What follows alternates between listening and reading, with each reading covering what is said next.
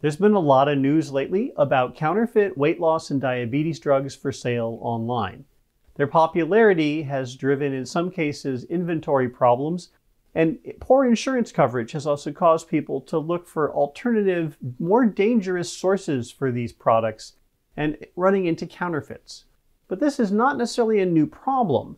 We've seen back in 2010 a counterfeit version of the weight loss drug Ally that was made with a stimulant instead of the active ingredient.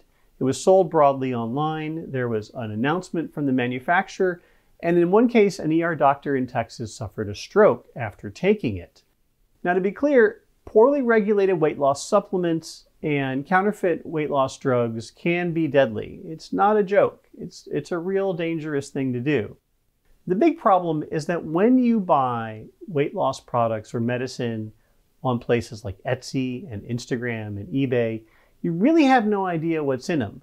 And it's a great crime because if you get hurt, it's almost impossible to drag the seller into court and hold them responsible. Many of them do not live in the US and ship to you internationally, and it's almost impossible to get them extradited from where they live. So if you have a loved one who actually buys weight loss supplements or is using an unusual looking or questionable pharmacy, do them a favor. Go to our website and use our resources both to verify the place they're buying it from to see if it's really a pharmacy, and if possible to find out what kinds of resources there are to help them afford their medication if they're having difficulty paying for it. You can learn more at this URL,